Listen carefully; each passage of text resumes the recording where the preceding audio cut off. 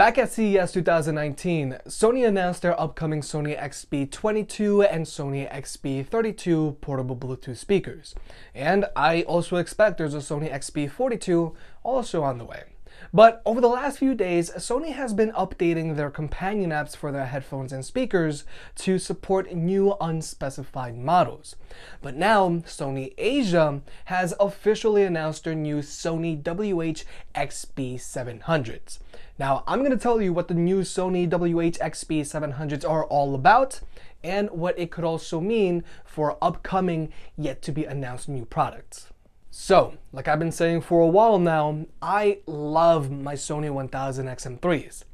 But I think it's time for Sony to update and redesign their Sony H.ear 2s and Sony XB950N1s because they're just huge compared to all the newer headphones out there. And I think the Sony WH-XB700s are the beginning of that. Now first off, the Sony WH-XB700s are going to be a part of Sony's extra bass headphone lineup. So they're going to be for bass heads who really like bass in their music. So you shouldn't compare them directly to the Sony WH-CH700N, aka the Sony WH-700N, because these are Sony's entry-level active noise cancelling headphones. The Sony XB700s don't even have active noise cancellation. They do, however, have an advertised battery life of 30 hours, they charge via a USB-C port, thank God, and they have fast charging rated at 10 minutes, gets you an hour and a half of playback time. But most importantly, the Sony WH-XB700s have a new, subtle, more low-profile design, which just looks much better than the older Sony extra bass headphones. The Sony WH-XB700s are slated to be released in Asia later this month, and they should be released in the States in around April for around $175 or $200. But this is where the speculation begins. Sony follows a pretty basic naming structure when it comes to their consumer products.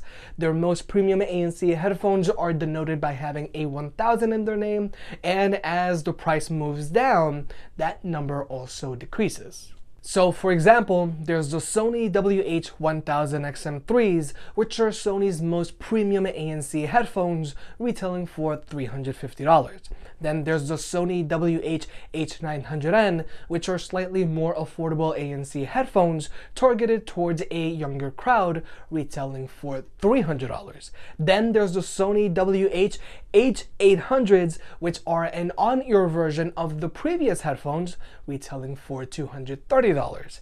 And finally, there's the Sony WH-CH700Ns, retailing for $200. Hopefully, you're seeing a pattern here.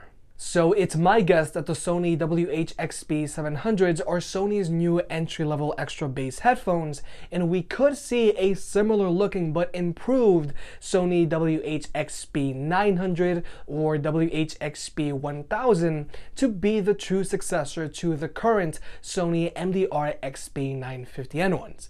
Personally, I think Sony WH-XB900 is more likely.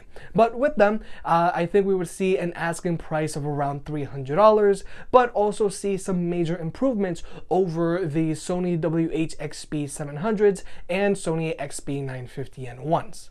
Since the WH-XB700s are a pair of on-ear headphones, I would like to see Sony's more high-end extra bass headphones to be over-ear headphones with more spacious ear cups than what's currently found on the current Sony XB950N1s. I also think the WH-XB900s would have improved active noise cancellation over the XB950N1s, but not as good as the 1000 XM3s. And to keep costs down, I think the WH-XB900s will be sticking to physical control buttons instead of having a touchpad like the 1000 XM3s. And obviously, I think USB-C is a given on the WH-XB900s, but I would like to see better fast charging than what's found on the current WH-XB700. So to wrap everything up, the Sony WH-XB700s look like a cool pair of budget-friendly extra bass headphones that I'm obviously going to be reviewing. And Sony did exactly what they needed to do. They have much better battery life, they have USB-C charging, but most importantly, they have a new low-profile, much sleeker design. Because, I mean, you gotta have some Apple levels of courage to wear the Sony XB950N ones out in public. But I highly doubt these are the true successors to the current Sony XB950N ones, so I wouldn't go directly comparing the two. I think Sony has a little extra something in the pipeline, but this is a good start.